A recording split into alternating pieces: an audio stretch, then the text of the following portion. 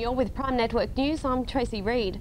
Wagga is tonight a city of tension, with teams of police preparing themselves for what could be another night of violent riots. Chaos reigned in the city throughout last night as the celebrations of thousands of hot rod enthusiasts turned ugly. By 8 o'clock last night, the southern end of Wagga's Baylor Street resembled a battleground. Thousands of revellers spilled over the roads and footpaths as car after hot car cruised up and down the street. Then, as the burnout contest began, the mood reached fever pitch. For the city's police, it was virtually uncontrollable. Well, what we've got here right now, or at least what police are describing it as, is something verging on a riot. There's about 2,000 people crammed down there in the Baylor and Edward Streets intersection right now. Police are in a small group. There's only about 30 police. They're having missiles, bottles, abuse hurled at them, and really there's nothing they can do. They're just standing there and hoping that the whole situation just doesn't get out of hand. But simmer down it didn't. The crowd, all hot rod enthusiasts, described by police as the hangers-on of the Street Machine Nationals currently being held in the city, continued its rampage.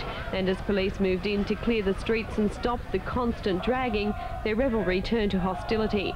No matter where the police went, the missiles and the abuse continued to be hurled at them. But by 11 o'clock, reinforcements had arrived from Albury, Tarcutta, Narrandera, Tumut and even Temora. That's when they moved in, and the first of the arrests began amid a chorus of abuse. The crowd tried to avoid police by moving to new intersections. When the police arrived there, they moved on again until they'd covered the city's entire main street. Then the chases began, police cars shooting off in all directions after cars and motorbikes. As the night wore on, numbers dwindled, and eventually the police were able to ease up on their strong presence. But police say it's not over yet. Tonight, they fear may be worse still. An indication of that was the arrival about 4 o'clock this morning of Sydney Tactical Response Group, called away from the Bathurst bike races. And their commander, Senior Sergeant Ron Cowley, says they aren't taking the situation lightly. A police intervention in most cases tends to bring out the worst in them, especially when there's a very large group of them. Would you have to resort to strong tactics tonight if the groups became violent again? Well, I hope they don't. We will use certain tactics if they do, but we certainly won't be going too strong. Wagga detective.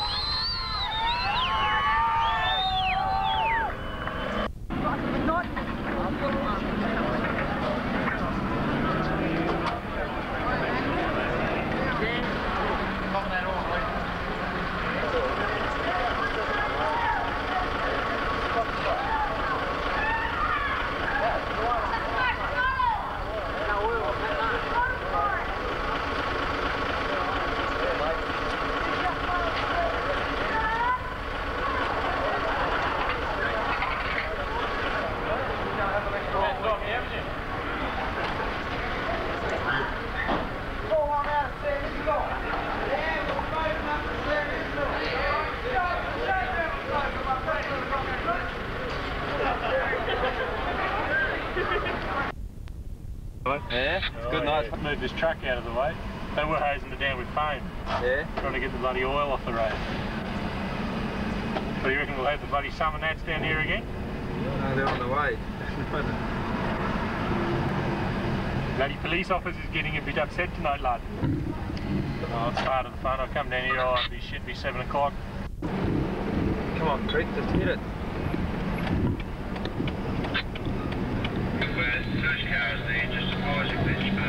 Check out the car, James, see if they have the cunts climb all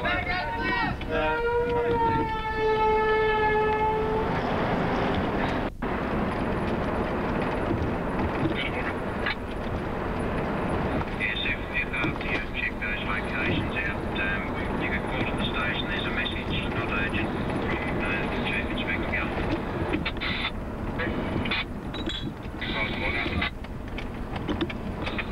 Ooh-wee.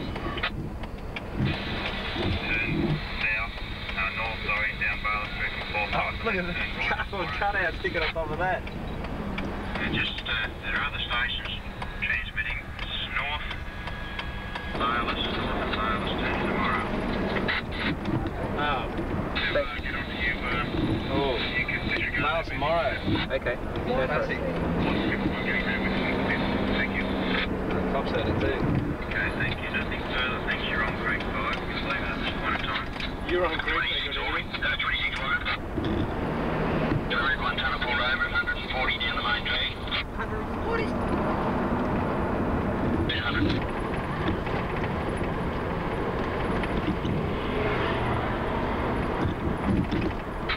Heading over North Wagga. Yeah. Lining up.